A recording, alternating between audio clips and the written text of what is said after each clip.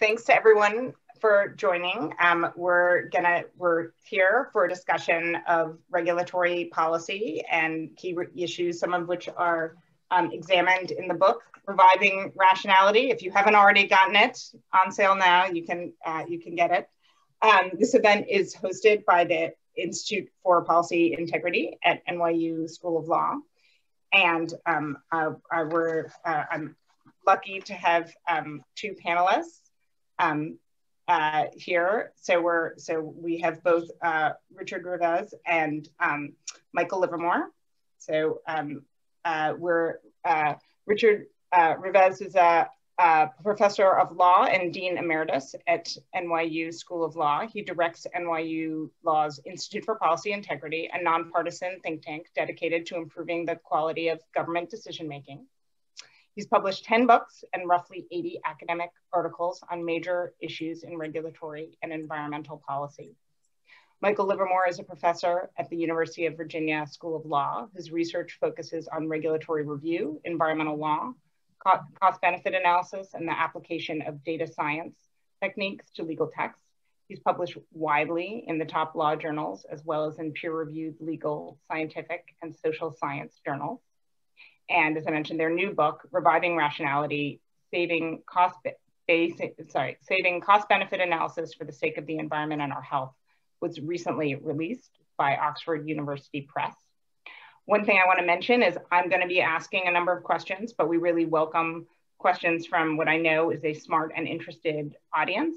So you'll see there's a Q&A function, and if you want to put at any time your questions into the chat, then I will be sure to look at them and be calling out some of those questions once I have a chance to grill our two distinguished panelists. So I thought we could start by talking about the different ways regulatory analysis has changed under the current administration.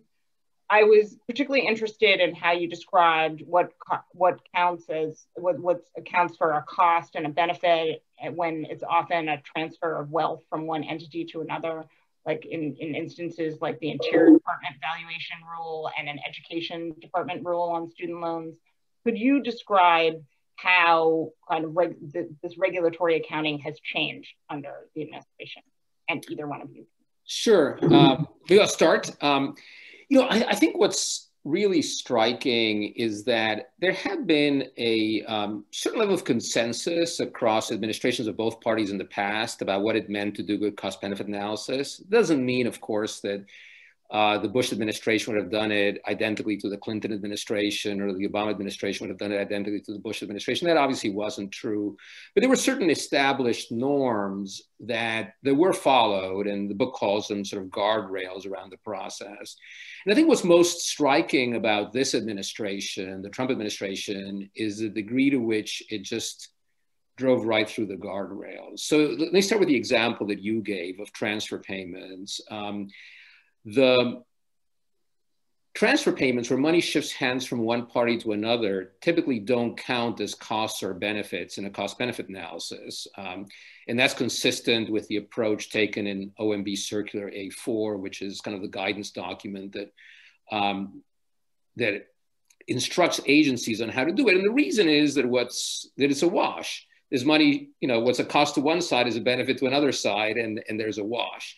What might be counted are incentive effects. If as a result of some payment, some actor changes their behavior, that behavior might change in a desirable way or in an undesirable way. And those effects would actually get counted. So for example, in the royalty case, in the BLM case that you mentioned, the Trump administration took an action to reduce the royalties paid by companies extracting fossil fuels from federal lands.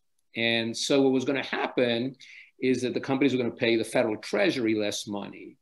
And the Trump administration counted that as a benefit to the companies. The benefit was they were going to pay less money. It ignored the fact that on the other side, there was a cost to the US Treasury. It was going to get less money. It would have been a wash. What should have been counted instead is whether, as a result of paying less money, the fossil fuel companies would have now extracted more fossil fuels, which would have had bad environmental consequences. Those bad environmental consequences should have been counted as a harm, but the transfer shouldn't have been counted as either a cost or benefit. And counting it as a benefit was obviously one-sided. There was another side to that transaction.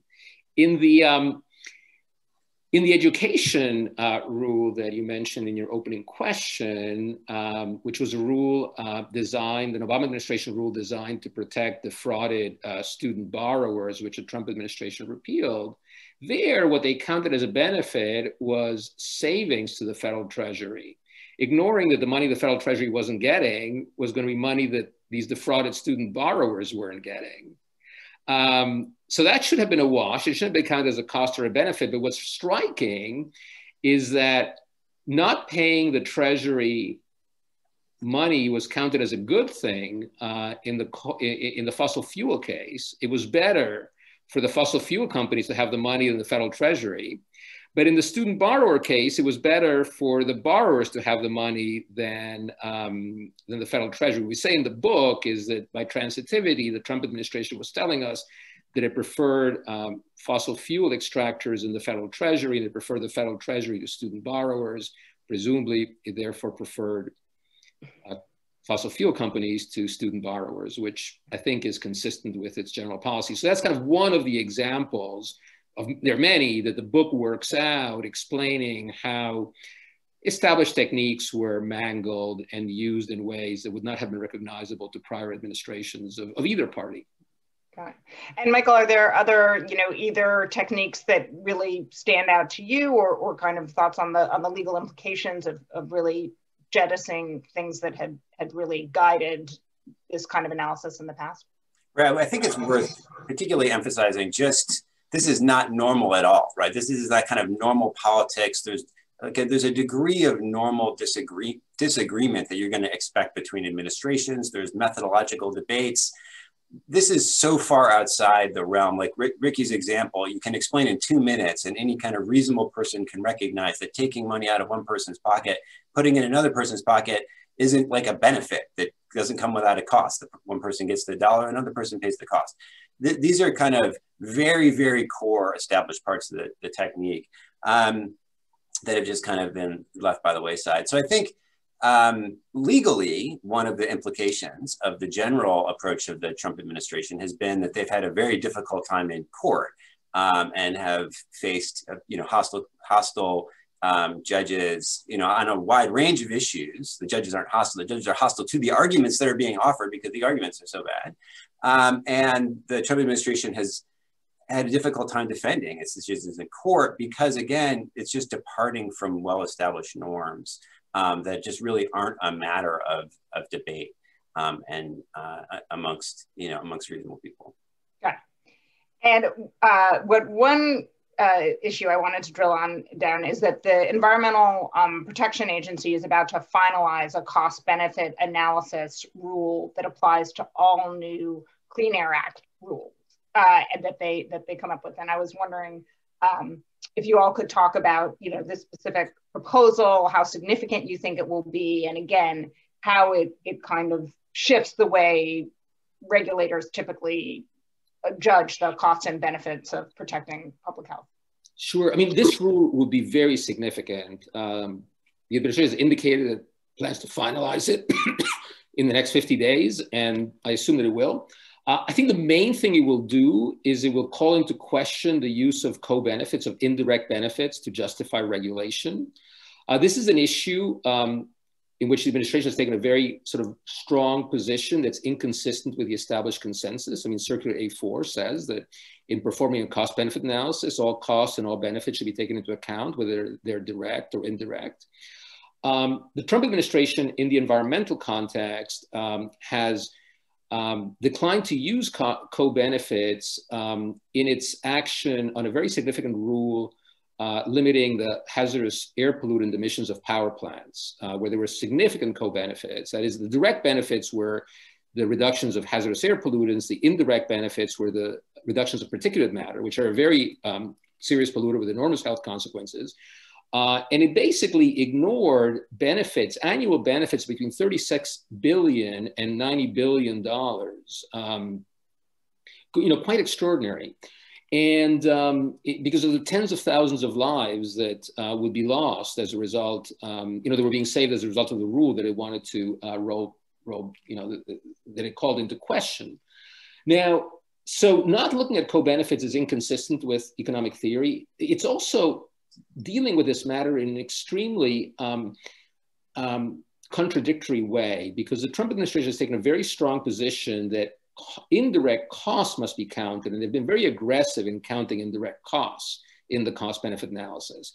So they're basically saying that the indirect consequences of regulation must be taken into account if they're negative and should be ignored if they're positive. I mean, there's no scenario under which an approach like that is rational in any way.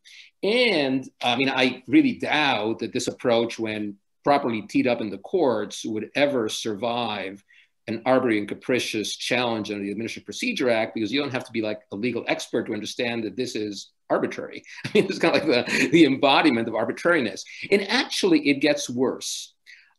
Because even though the Trump administration has taken a strong position against co-benefits in a number of proceedings, it's also been very willing to embrace co-benefits when doing so suited its deregulatory purposes. So with respect to the hazardous air pollutant rule, the Trump administration said, no, we're going to ignore all these particulate matter benefits. They're the indirect benefits of the regulation. This regulation is promulgated under a statute that is designed to reduce other pollutants. In justifying the rollback to the clean car standards, this is the most significant deregulatory environmental move of the Trump administration. The Trump administration has really bad cost-benefit analysis, and even by its own terms show that the rule would cause net harms. But even setting aside that issue, the biggest chunk of benefits the Trump administration is considering in its analysis are safety benefits. And the safety benefits are co-benefits. From EPA's perspective, they're definitely co-benefits because EPA does not have jurisdiction over auto safety. EPA's jurisdiction in this case is over the reduction of air pollutants. NHTSA, EPA's partner agency, does have a safety jurisdiction, but not under the provision under which it sets the CAFE standards. It's doing that under fuel economy standards, right. Under the Energy Policy Act. It's a statute, the Energy Policy Conservation Act, that was a response to the energy crisis, and it's about reducing our dependence on foreign oil. It's not about safety. So, I mean, safety, might be a cognizable effect if they've done the analysis right, but it's clearly a co-benefit. So in addition to saying that indirect consequences are taken into account if they're negative, but ignored if they are positive, which is what the Trump administration is doing in calling co-benefits into question, it's further saying that co-benefits will be taken into account if they justify deregulation, and they will be ignored if they stand in the way of deregulation. So this is a double contradiction, and each one of them is the embodiment of arbitrary and capricious conduct. And we spend a lot of time in our book developing that example as well. Okay, well, please go ahead. I think it's worth just taking a step back to think a little bit about what we expect out of regulatory decision making. How should this proceed? And then it places in relief how bad what's gone on in the last 4 years is. Because some of these are the details that we get into are kind of technical, and they sound perhaps a little wonky to the uninitiated. But what we expect is for agencies to engage in reasoned decision making, take evidence into consideration, do balanced analysis. Now, again, there's going to be disagreements about how you do this or not. But what we've seen is just the cynical manipulation of these techniques in ways that can be somewhat in the weeds and somewhat technical, but that reflect total disregard for the project that underlies this entire process, which is reasoned decision making, use of evidence, reliance on expertise to make decisions. And so these details that we're getting into are important because they kind of shine a light on really what is this kind of more fundamental departure of the Trump administration. Although, all right, I'm gonna, before going on, I do wanna ask a question, which is in other words, sure, all politicians have their goals and they try to use numbers to advance their goals.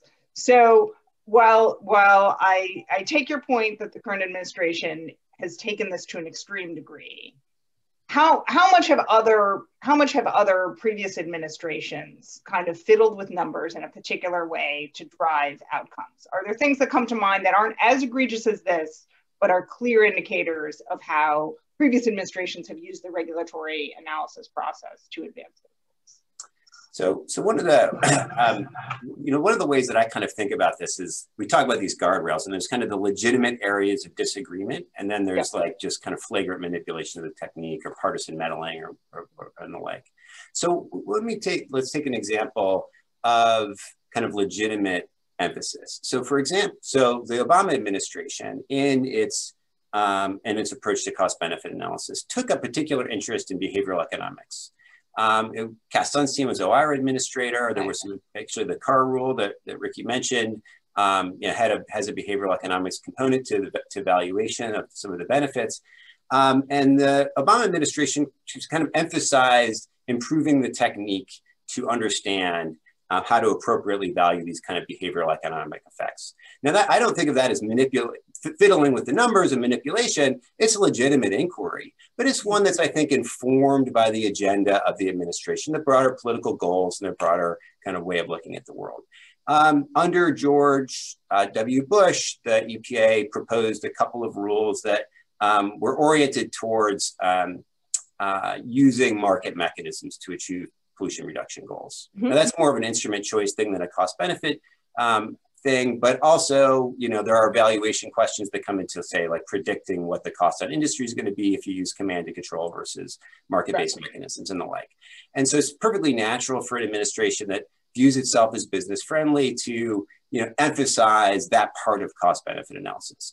But what they shared, even though they had those different emphases, is that in that undertaking, they more or less in good faith try to get the numbers right. It wasn't like the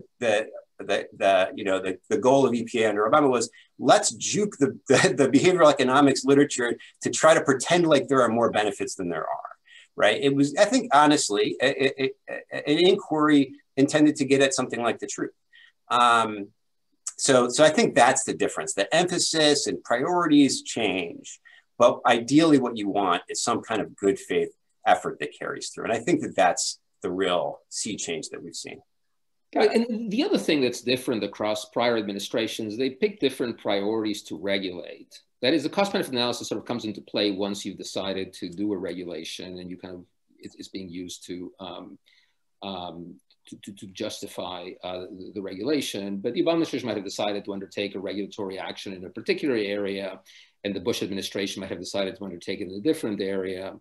And those decisions were not governed by cost benefit analysis. But once they decided to act in that area, I think they stayed within the guardrails, to use a sort of metaphor in the book, in doing the analysis to justify what they were trying to do. So, we're not suggesting that administrations have given up any sort of their policy-making function to cost-benefit analysis. They clearly haven't, or that these prior administrations were all doing the same thing and this one was different. But the difference is that when they actually engage in the analysis, it's not that the prior ones were all perfect and so on, but they were more likely to be undertaken in good faith. And here, I think this administration has essentially taken these tools and used them in whatever way helped it achieve its objective in a particular regulatory area, with no sort of concern about whether there were inconsistencies across the way it was acting in other regulations. Yeah. And I'm going to ask, well, we'll go to questions later, since there's something that Kate Schaus wants to be clarified. I'm going to ask her question very quickly. I think this answer is in reference to the SAFE rule. She said, can you give an example of an EPA rulemaking analysis that included indirect costs, but not co-benefits? I may have misunderstood your comment, but I think you suggested the administration aggressively counted indirect costs while discounting co-benefits. I'm familiar with the treatment of co-benefits, but not sure what you're referring to by their consideration of indirect costs. Ricky, can you clarify that? Well, indirect costs, effects on employment, sort of broader costs on the economy as a result of, for example, the increase in energy prices. I mean, EPA, in deciding not to make the finding that the regulation of hazardous air pollutants from power plants was not appropriate and necessary, EPA definitely considered indirect costs. I mean, in fact, it was told it had to consider indirect costs by the Supreme Court. in Michigan versus EPA. So it tried to take into account these broader economic impacts, but then said that the consideration of indirect benefits was inappropriate. Got it. There's also a little bit of a kind of a fudge factor going on here too, because in a sense, in the SAFE rule, kind of the indirect benefits of the SAFE rule, you could understand of the negation of the purported indirect costs of the Obama rule that it was repealing, right? So there's this kind of weird, that's the problem with treating benefits and costs differently than each other. That's why you want consistency, because at some level you can kind of recharacterize these things in different ways that allow you to manipulate the outcomes in all kinds of ways if you're going to be in that business. Got it. And now, obviously, when you all were writing this, you didn't know how the election would turn out, but now we do. With some people might not quite endorse that, but I will stick by the ballot counting that has been done in multiple states multiple times. And so in that context, I wanted to ask about a rule that's obviously going to make a comeback and get your thoughts on it. You write about the social cost of carbon and how, of course, that how that was evaluated changed under the current under the current administration. And what's interesting is I was just talking to a senator yesterday for a story we're working on, of course, dealing with what will happen under the new administration. And the senator remarked, "You got to take that social cost of carbon and you have to apply it to every single rule possible. That's going to be one of the things that at least this person anticipates would happen, and certainly there's every reason to expect that." So I was wondering if you all could both talk about this concept, and also if it's coming back, does one simply pick up and dust off and use the price that was established, the level that was established under the previous administration? How would you go about reevaluating it now that time has passed and we know more about climate impacts? Right. I'd love to get your... Yeah, I mean, I think this is crucial and it will have to happen. I mean, it's possible that the Biden administration will decide as an interim measure to start using the Obama number, which is the only scientifically defensible number for reasons that we can discuss. But that would have to be the beginning of the inquiry and not the end of the inquiry. In January of 2017, in the last 2 weeks of the Obama administration, the National Academy of Sciences completed a review of the social cost of carbon that had been requested by the Obama administration. And that had a lot of recommendations for what should be done to make the social cost of carbon consistent with the sort of best economic and scientific thinking. And it was basically a call for the administration to do it. The Trump administration indicated it really had no interest in doing that. And so it didn't really attempt to answer any of those questions. Instead, it adopted something that it calls a domestic number, which is not really an accounting for the domestic impacts. It's accounting for a subset of the domestic impacts. And very recently, a federal district judge in Oakland, California, actually termed the domestic number arbitrary and capricious because it was essentially, just a subset of issues. It, for example, didn't consider the impact on US military installations overseas, the role of the US as a geopolitical power that would be affected if 10 million people start walking across the Indian subcontinent, didn't consider how the reactions of other countries, if the US reacts irresponsibly on climate change, could end up affecting the US and so on. So there's a lot of elements that even in a proper domestic inquiry would have to be taken into account. And at the same time, they considered the global costs because they looked at all of the costs, and a non-trivial proportion of the US stock market is owned by foreigners. And if you really were trying to carve out domestic impacts, you would carve out that component. So this was all illogical. So this all has to be redone. The Government Accountability Office recently released a study calling a lot of the Trump techniques into question, which would have to be factored in by the new group. So I assume that, a likely scenario I think would be to make the outgoing Obama number the interim number, setting up a new interagency working group to consider the recommendations of the National Academy of Sciences, of the Government Accountability Office, and then to also bring it up to date with sort of new scientific and economic learning. For example, there's a very strong economic argument for having declining discount rates for for consequences that are far into the future. There's more of a consensus now than there was 4 years ago, so that'll have to get relooked at. So I think this will be a very important inquiry because so many actions of the federal government have greenhouse gas consequences. So yeah, and Michael, maybe you could talk a little about that, of how would this play, both, first of all, how high do you think, maybe you could refresh our number, I mean, I think I know the number, but where was it set under Obama, and how high potentially it could go? And also, yeah, how would this ultimately end up shaping, just a slew of decisions that the next administration would make? Right, so one of the things I think is interesting is that using the social cost of carbon to evaluate kind of relevant regulations should not be a progressive rallying cry. That's like just basic sound economic analysis of rulemakings. It should not be something that we have to like promote through some major political action. It's just how the technique works. In fact, the Obama administration, it was the George W. Bush administration in a rulemaking having to do with fuel economy didn't use a social cost of carbon. And the Ninth Circuit knocked them down and said, look, any reasonable analysis of rules that have major greenhouse gas consequences have to use the social cost of carbon. Otherwise, you're just putting a thumb on the scale. And so this shouldn't really be terribly controversial, but you're right.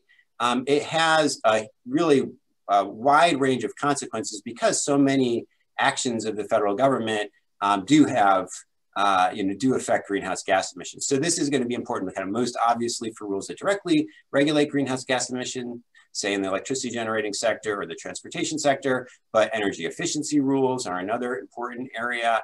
Lots of what goes on in the energy department, natural resource, fossil fuel extraction decisions, and the like. So there's really a wide range of different contexts. It's not just EPA, there's energy, there's Interior, there's FERC, there's all kinds of agencies that potentially, are going to use, should be using, in any case, obviously, the social cost of carbon and should be using the right one. I think it's hard to say ultimately where it will go in terms of the numbers. I mean, just to, the discount rate issue is very substantial. It's one that's been debated for many years in the literature on climate change economics. That's the kind of question that can have a big impact on the social cost of carbon. But if we're talking about kind of the Obama administration numbers, we're in the neighborhood of $40 to $50, basically. And then if we start updating it, I think the general thrust of the literature is that it's going to go up rather than down, right? So using declining discount rates, taking into account the recent science, which indicates that climate change is even more harmful, bringing in more of the damages caused by climate change and the Obama estimate just were not quantified. So there's almost anything that you do in reality that's going to make the number more accurate is very likely to increase the number. Got it. One of the other things that you write about in the book is kind of the virtues of regulatory review and kind of analyzing how things played out. And it is interesting that when I cover again all these environmental and energy rules, and there are these estimates, and then frequently something that's remarked on is that the costs of compliance, for example, might not actually be quite as high as were estimated at the time. I'm sure there are also examples where it's the reverse. So could you talk about how that could be strengthened in a new administration that would actually lead to better decision making going forward? Yeah, I think one of the benefits of OIRA review is that it can promote methodological improvements in the way that agencies do their work. And actually, Mike has written an important article about this issue. And so, for example, this question about the estimation of costs, I mean, there is this view out there that has gotten some empirical analysis that the agency basically typically has considered costs based on sort of like end of the pipe technologies at the time the regulation is set, but that over time, industry figures out how to like change their processes in a way that makes it cheaper to meet the requirements. And that as a result, industry has overestimated the cost. The empirical studies aren't definitive. There's probably more work that can be done in that area. And because OIRA sees these issues coming from different agencies, it can play a really important role in promoting, good economic analysis. Also, different agencies have extremely different levels of economic sophistication. EPA has a spectacularly strong economic shop with a couple of dozen PhD economists. That's not true for other agencies. It's not even true for other agencies in the environment, the natural resource space. And so OIRA can sort of help diffuse the knowledge that some agencies have to help other agencies. That is an important function. It also can make sure that the government doesn't act at cross purposes. You know, an agency kind of sees a slice, and it could be that there are synergies that are being overlooked, or that something an agency will do might hurt other agencies. So this interagency review process that's run by OIRA has independent value that goes beyond just the review of the regular impact analysis that an agency does on an individual regulation. Got it. Michael's, sorry. Yeah, I mean, I think, you know, we can generally share views on this. There's also, you know, one of the benefits of regulatory review is also just the kind of second set of eyes issue that agencies kind of, again, are kind of in the weeds of their analyses of the issues that they tend to regulate. And OIRA just kind of serves as a check, as a way of saying, you know, just checking the agency's work.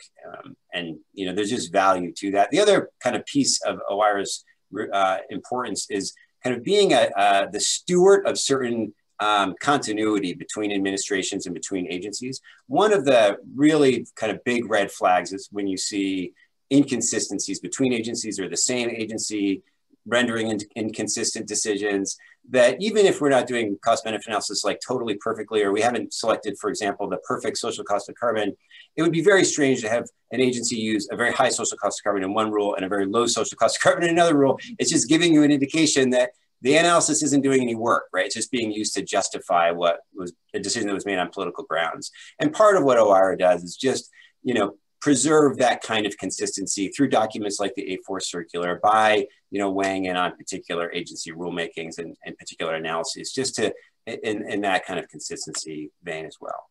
Got it. And I'm going to move to questions in a second because we have some good ones queued up. But I am curious, Ricky, why is it that EPA particularly has a good shop? I mean, I'm sure that's just like the culture of the agency, but like, did it start with someone back, you know, a few decades ago, or what accounts for that? You know? Yeah, I mean, there's a hero in this. Al McGartland, who is the director of the National Center on Economics, has been at EPA since the mid 80s. And I think through the force of his intellect and his organization skills has built a terrific shop. It's also the case that the environmental rules actually have the biggest costs and the biggest benefits. So, you know, there's reason why right. EPA should be there. And yeah, you have some statistic about like they accounted for 80% of like the benefits. Something like that. And it's mostly particulate matter reductions. I mean, they're doing a lot of work, which is not surprising. The Trump administration went after particulate matter reductions in any way it could, and the best way for them to do it was by calling co-benefits into question, even though there's really no basis for that. I mean, I think also, you know, I think economic analysis at EPA was built up in part in order to counteract sort of forces within the federal government, you know, in Republican administrations, but maybe even in some Democratic administrations that were less favorable.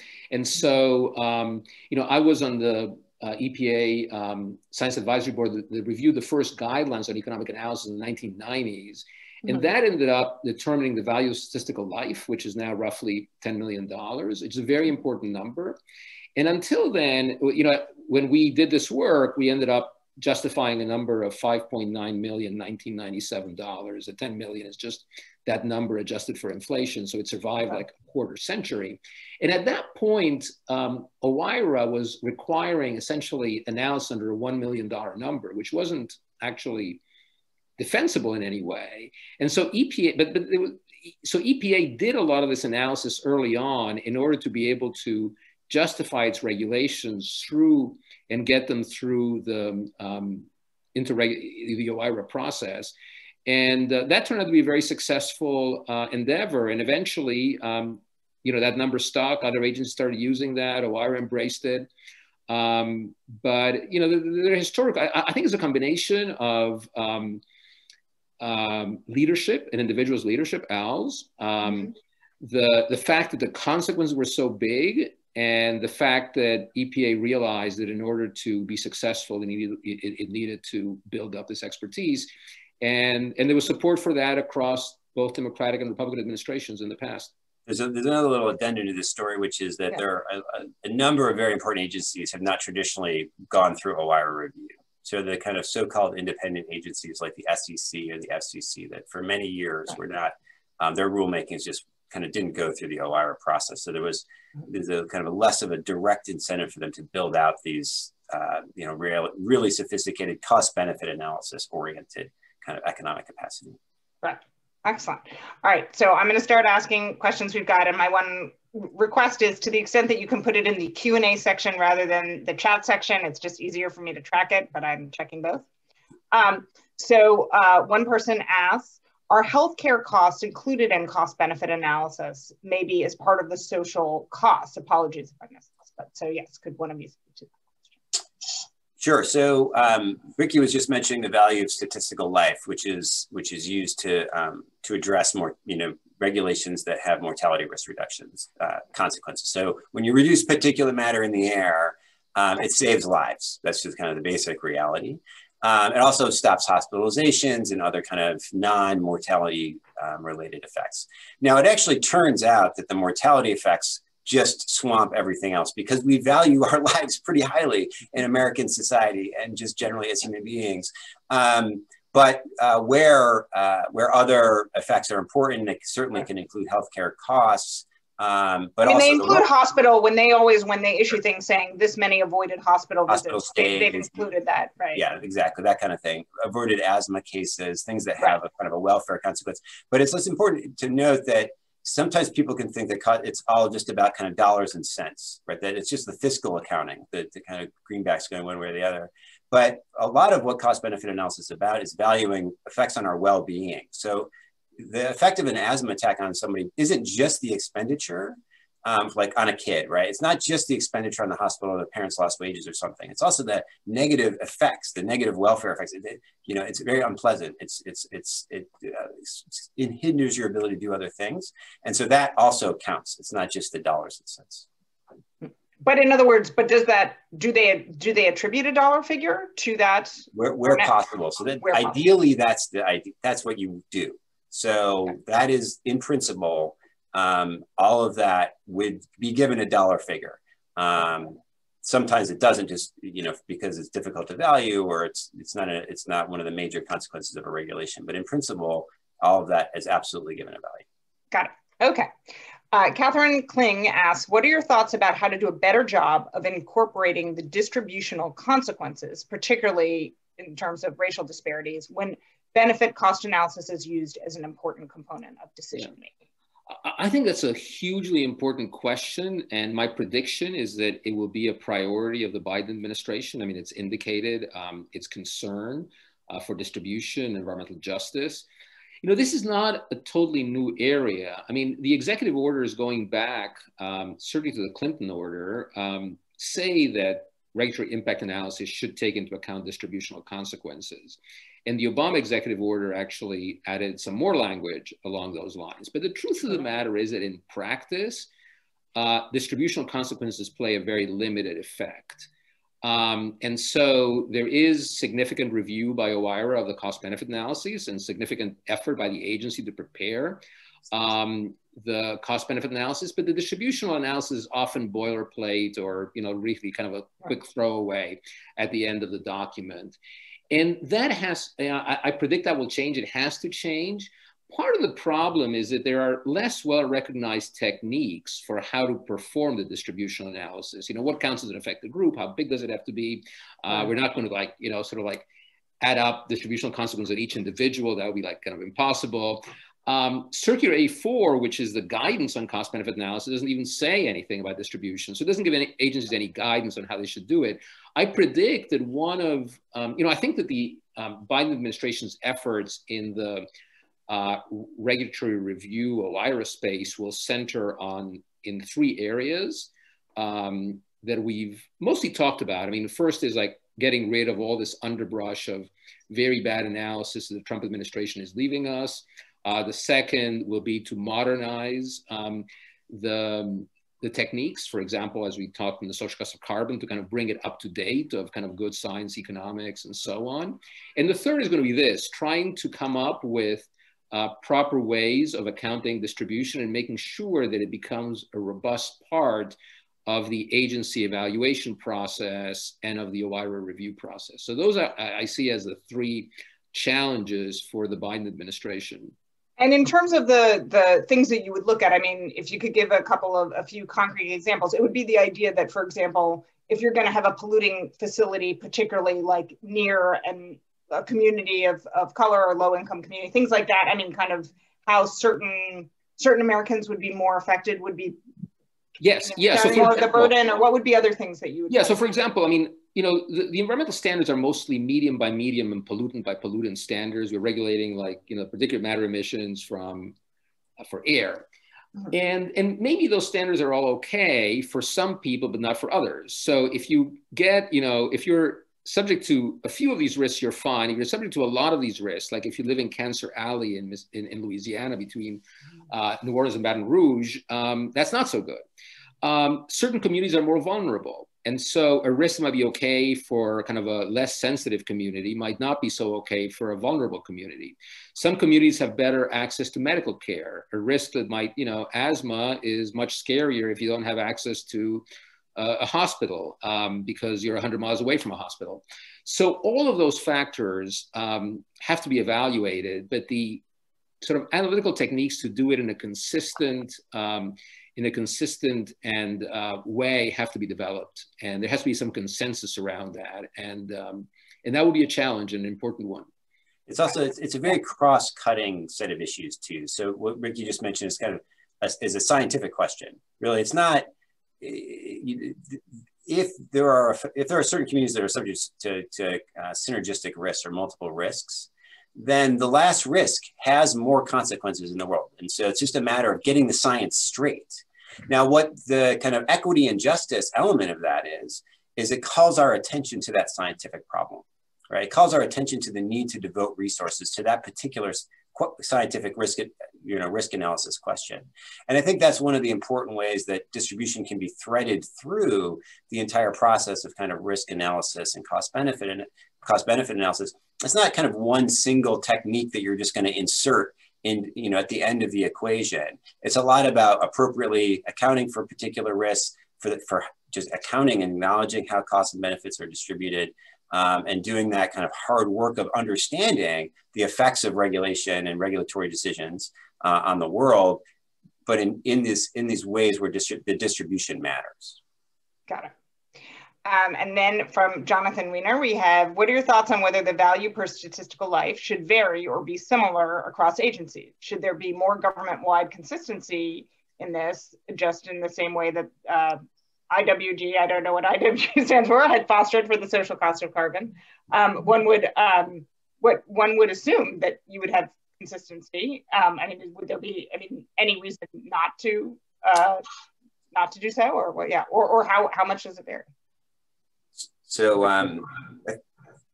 so there's a couple. So there is a difference between the social cost of carbon and the value of statistical life, which is that every ton of greenhouse gas emissions kind of mixes in the atmosphere and contributes in a small marginal way to a global effect, right? Whereas when the Department of Transportation regulates automobile safety and averts traffic fatality, that is different than when EPA bans a pesticide and that results in a averted case of cancer. So they're both mortality risks, but there's a lot that surrounds those mortality risks. It's not just the kind of basic fact that you increase your risk of dying, that the context is different, the type of the morbidities that are associated with those ways of dying are different. And so the risks that different agencies regulate are actually different from each other. So that is, so without endorsing whether there should be a uniform value or not, that's kind of the case. So it can be kind of intuitive to say, well, it's obvious that it should be the same across all of government. And that's actually a very strong case that should be the way it is for the social cost of carbon. But there is this kind of countervailing factor, which is that the risks that agencies regulate are often different from each other. And so that may create some space for a justification for slightly different approaches to some of these matters. Yeah, I mean, my take on this is that there is a fair amount of consistency, even if they're not identical. So there's not a lot of variation. There clearly should not be mindless variation. As kind of Mike said, if there's agents are doing something slightly different, they should have their reasons for doing that. But I don't think this is a big issue right now. I mean, compared to some of the others, I mean, there's, I think, been pretty broad acceptance of this number and of the use of this number across agencies. So I wouldn't recommend that further efforts to harmonize are necessary. On the other hand, I mean, there is some significant new empirical work done by Kip Viscusi, who's kind of like the architect of a lot of the early studies as well, suggesting that the current numbers are actually underestimates and are kind of inconsistent with sort of more modern economic theory and empirical empirical analysis. And I think that might be worth looking at. I mean, not so much for further consistency, but for modernization to make sure that the number reflects the best and most recent scientific work. Got it. And then Lisa Robinson has an interesting point, and I'll just thought I'd throw it out there and see if either of you have thought. She said, our work suggests that the distributional analysis, to date, to the extent that it's been conducted, has focused largely on the benefits rather than the costs. And even harder question, in my view, is how costs and net benefits are distributed. It would be great to see more work on this. Is there anything interesting that either of you have seen on that, or thoughts on how that would influence?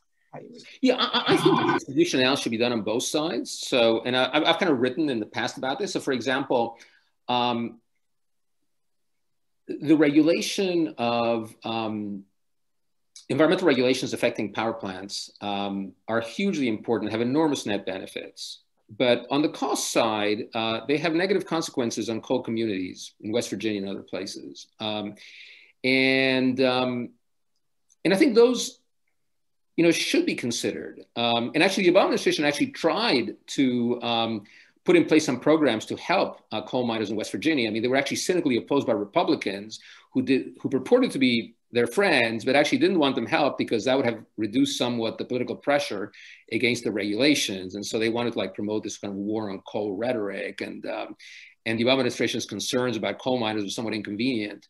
Or for example, if we stop or significantly reduce extraction of, if our society ended up reducing the extraction of natural resources on federal lands or stopping it altogether in some instances, there are going to be communities in those lands that are going to be adversely affected. And I think those consequences should be considered. Some of them may not have a lot of other opportunities in the job market, and maybe these communities may be somewhat isolated, might be harder to retrain people. So I think there should be a federal attention to those issues. I think distribution is important on both the cost side and the benefit side. And actually, if we don't pay attention on the cost side, we might create a political feedback that then stands in the way of regulations that are very highly desirable from a social welfare perspective. Part of the value of the analysis here too is also just to get a clear picture to help inform kind of or at least counterbalance some of the rhetoric around the distribution of costs as well. So just a core example of this is employment or jobs effects associated with regulation. So we're likely, I'm going to make a prediction. In the next few years, we're going to start to hear the phrase job killing regulation an awful lot. As my little prediction, you can take it to the bank. And part of what's going to happen, again, this is a prediction, is we're going to start to see these numbers come out of millions and millions of jobs that are going to be lost due to the regulations that are going to be proposed by the Biden administration. And these numbers are going to be supported by something that looks like economic analysis. There will be like numbers involved and maybe some charts and stuff. And then I'm going to make a further prediction, which is none of those job losses are going to materialize.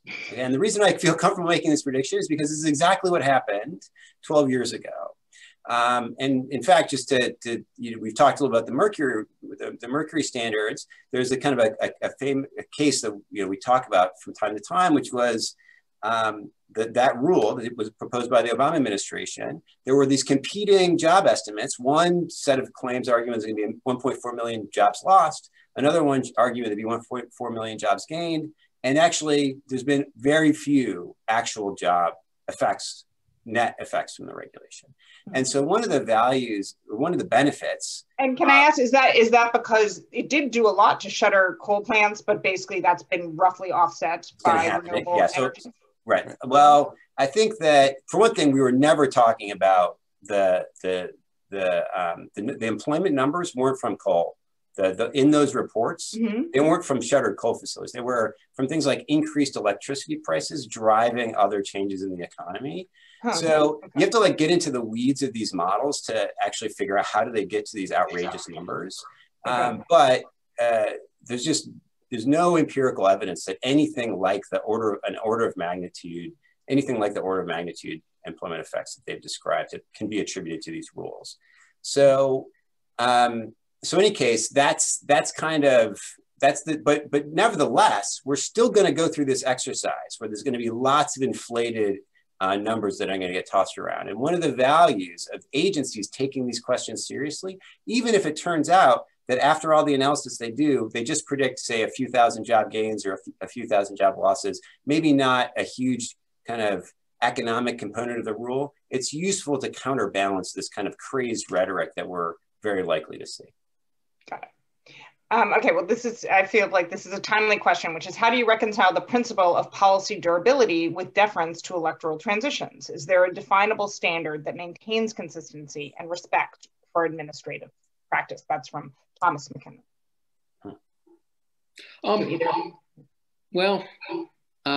Some policies don't have that much durability. We have Obama policies that were undone by the Trump administration, which will probably be undone by the Biden administration. I think one of the things we've learned about durability is the following. The significant policies of the Obama administration from the first term, especially in the environmental area, ended up sticking. A lot of the second term policies were still kind of tied up in litigation when the administration ended and were easier to undo. So one of the lessons from this is that if there's going to be significant policy done through regulation, which is certainly the world we're living in, what you need to do is move quickly to regulate, to propose a rule, to finalize a rule, move quickly through just a review process, and then get reelected or have at least someone from your party get elected for that second term.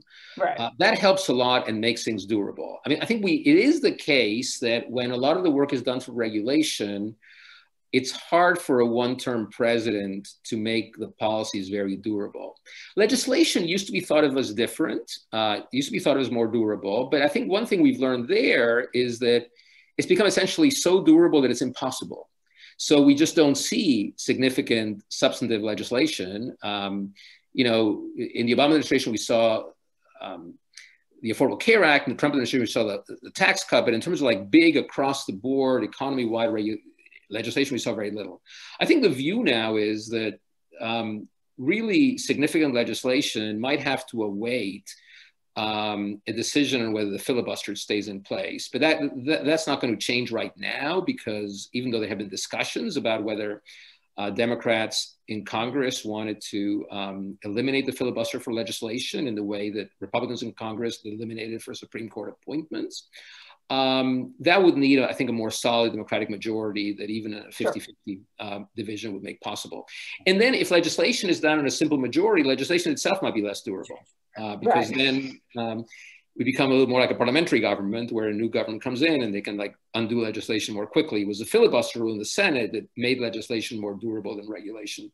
So I think we might be, exploring, moving into a different era, but well done early regulation in a two-term administration can be quite durable. Right. But this is just it's partially a consequence of the politics that we live in. We're actually in an unusual period in American politics where we just keep turning over control of all of our institutions. That's actually kind of rare. In other points in American history, you have much more stable alignments of the parties. Even if you have divided government, you had a very long stretch of Republican presidents and Democratic legislatures, starting with Nixon. So it's really this kind of crazy dynamic where we just literally turn everything over almost every election. And it creates no incentive for durability. It creates no incentive for compromise, because like, why compromise with the other guy? You're just going to win the next election. It's a very difficult policy environment. Right. And it also I was just wondering, we only have a few minutes left. I wanted to ask, obviously towards the end of the book, you're obviously kind of making the case for why, even a Democratic administration should want to take cost benefit analysis seriously. And I was wondering if you two could both just kind of talk about what advice you have, like if we've had this kind of period where there've been all these, breaks with the norms, as we've seen in so many ways in the Trump administration. What is the way for the next administration to kind of restore the integrity of this process and do it in a way that passes muster? Well, I'll say something quickly. I'll just build on a prior comment I made. When I made this prediction about focusing on 3 areas, on getting rid of the bad analytical underbrush left by the Trump administration, modernizing the various elements of cost-benefit analysis to bring them up to date and make them consistent with the best scientific and economic analysis, and building up the analytical techniques to take distribution seriously. It was both a prediction and a hope. I think that's what the new administration should focus on in connection with the economic analysis of regulation. Now, having said that, there's an enormous incentive for doing this and doing it well. I mean, the courts, which we haven't talked about much in this discussion, in recent years have taken a pretty aggressive position that pushes agencies in the direction of doing economic analysis. That is, Justice Scalia in Michigan vs. EPA, the Mercury Rule said a regulation that causes more harm than good is not a valid one, and there's been more intrusive and supervision of the courts in this area, which puts a greater premium for the agencies to do good analysis. So people, there are some people who will, who would prefer cost-benefit analysis to just disappear and OIRA to disappear and so on. I mean, I don't think they, that their views are going to prevail in the near future. But one of the reasons it would be a real mistake for that to happen is that it would make agency regulations more vulnerable in the courts. The courts have started becoming significant actors in this area and Absolutely. pushing in a certain direction. Yeah. So, do you want to elaborate on that, Michael? Yeah, so I'll kind of offer my pessimistic view on this, which is the kind of the limits of what the Biden administration can do. So Ricky and I have similar views about the kinds of things that this administration ought to pursue. But ultimately, I think the question that is going to get figured out in the next few years, this term and forward, is whether cost-benefit analysis is going to become a partisan issue, whether it's going to become the domain of the Democratic Party, and the Republican Party is going to be the party of deep state and job-killing regulation and war on coal and that kind of rhetoric. I certainly hope not, but there has to be, I think, a concerted effort amongst leaders of the Republican Party to make a decision to move away from that style of kind of opposition and move back towards kind of an earlier tradition within the party of embracing these kinds of ideas. And so that's what I'm going to personally be looking for. I'm optimistic about the direction the Biden administration is going to take, and I'll just say it's a question mark what's going to happen on the other side. Okay. Well, we're right at 3 o'clock. So I want to thank the Institute for Policy Integrity for sponsoring this, of course, to Ricky and Michael for participating, and to everyone who joined for what was a really interesting discussion. So thanks so much.